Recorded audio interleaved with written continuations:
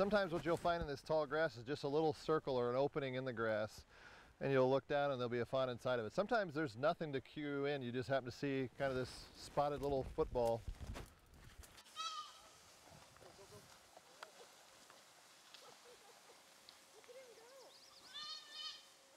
And, we're taking some basic measurements, so we're going to weigh the animal.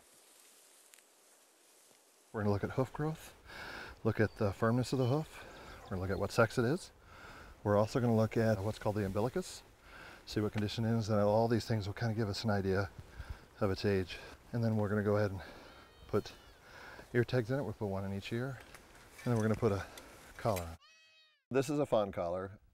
This thing emits a beep or a pulse is what we call it. These things are designed to expand.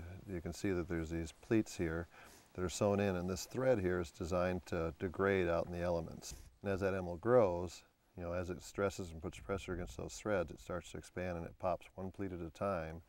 And the reason you want to do that is so that it'll grow with the animal. And then eventually what will happen is you'll end up with something that looks like this. So these collars will expand to this size, and again, this is at 8 months to a year. This thing expands to this big, and then the very last set of threads, which are right here, will split and break off, and then this will drop to the ground.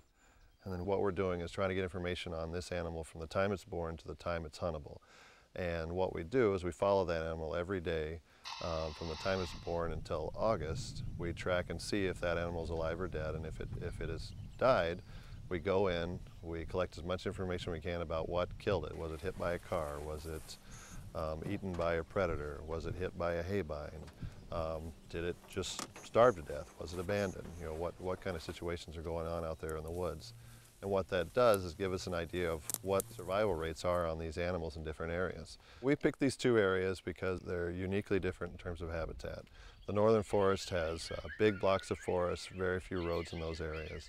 The eastern farmland region has lots of farmland and small woodlots. Not only are these habitats different, we're seeing that there's dramatic difference in results, at least in our first year of information. So we have a much higher predation rate in the north than we do in the east.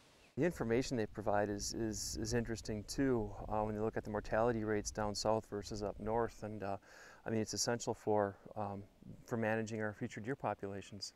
The hunting community could help in a lot of ways. They got a lot of unique opportunities. It's a lot of fun. They can come out with us and volunteer, and they can be as active as they want. They can just sit in the background and take photos, or they can get right in there with us and help us collect some information. It gives me a lot more respect for the job that the DNR has. I always would look at the numbers but never really knew where they came from. Once you volunteer and you realize the mechanics behind it, you know, they are really doing a lot. Are they doing it perfect? Well, I don't think anybody can do it perfect, but it does give me a lot more respect for the amount of effort and time that's spent in this resource. Setting up the collar to put on the animal and being right there, I mean, it's a really unique experience. It's rare that you get to be right there in the middle of it all and see what we're up to.